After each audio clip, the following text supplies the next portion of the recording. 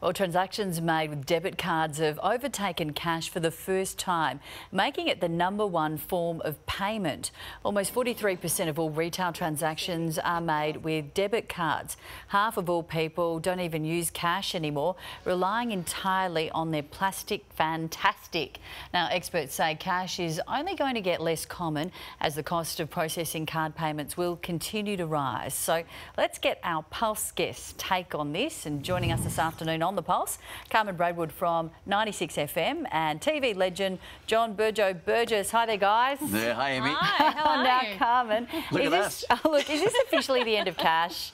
Are we saying goodbye to that hard stuff? Uru, cash. I haven't had cash in my purse, much to the chagrin of my colleagues at work, for a long time. You know, when there's a whip around, you know, Emmy's having her last day, she's going off to do her next thing, or she's having a baby, or whatever's happening. You're like, I'll pay you later. Oh, yeah, I'll get around to that. Or there's the office sweep for the Bachelor. I don't know. Sorry, No. wrong show.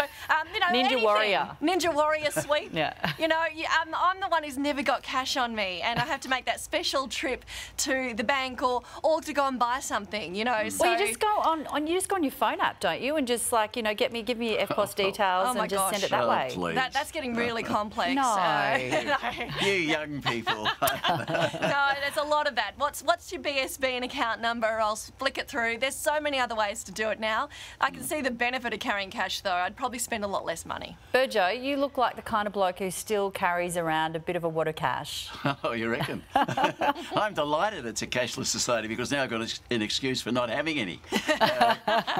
I must admit I do carry not a lot of money, but just a bit of money. But for things that Carmen mentioned, you know, the things pop up.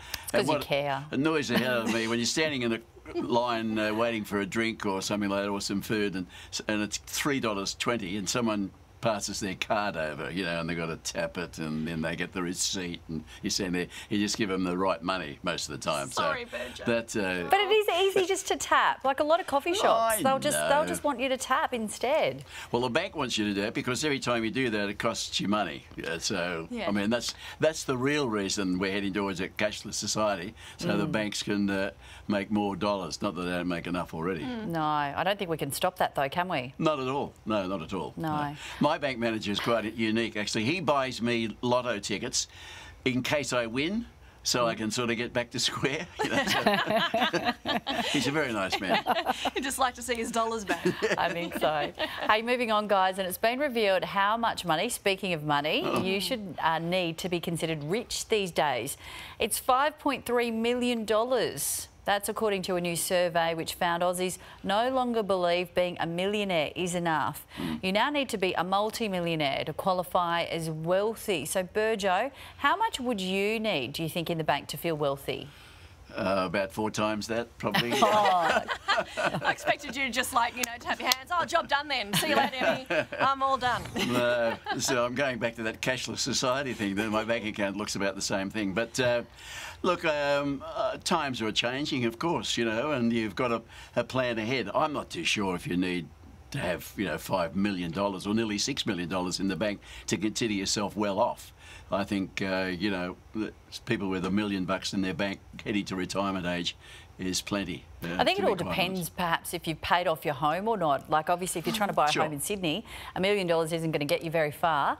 Now, the study also found men wouldn't feel rich until they had 5.9 mil in the bank, while women, they're happier with 4.8 mil. So, Carmen, I think these figures are pretty specific. What would make you happy? Emmy, I'd be delighted if I could save $1,000 right now. You know, look at our property market in Perth. If you're a young person who's started working even in the last 10 to 15 years, no chance you've really battled to buy a home that's close enough to your work.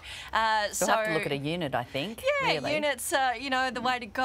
Close to the city and the older homes, you know, if you can afford to get in there, you're still looking at a good chunk of $1 million to get into that market. So if we're counting wealth on being millionaires, then a lot of people in Perth are probably technically, including their property, actually millionaires, you know, and couples, that sort of thing.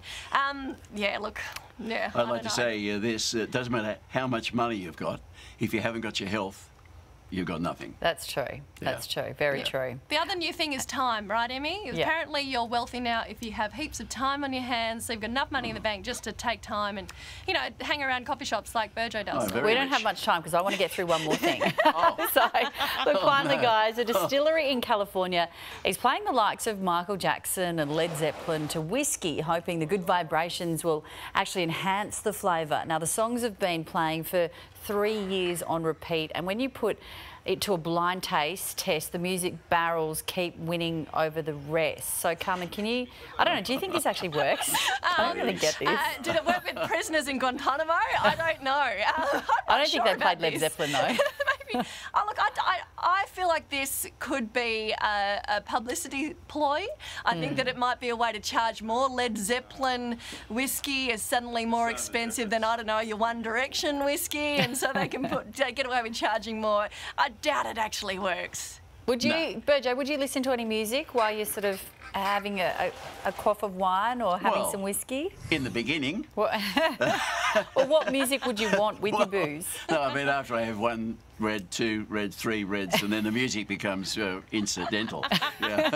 But, oh, look, I don't know if this is, I think it's just a ploy, to be quite honest with you. Well, Led Zeppelin, what, Stairway to Heaven, wasn't it? You know, just be careful you don't fall down them after you've had a few whiskeys, I suppose. Maybe that's the catch. Those, you know, we might get an earworm and then you'll just sort of be thinking about it over and over. An earworm? Nothing worse than an earworm, Burjo. Is that right? Yeah. Okay, what's an earworm? Well, Carmen will have to explain it all later because that's all the time we have for today, guys.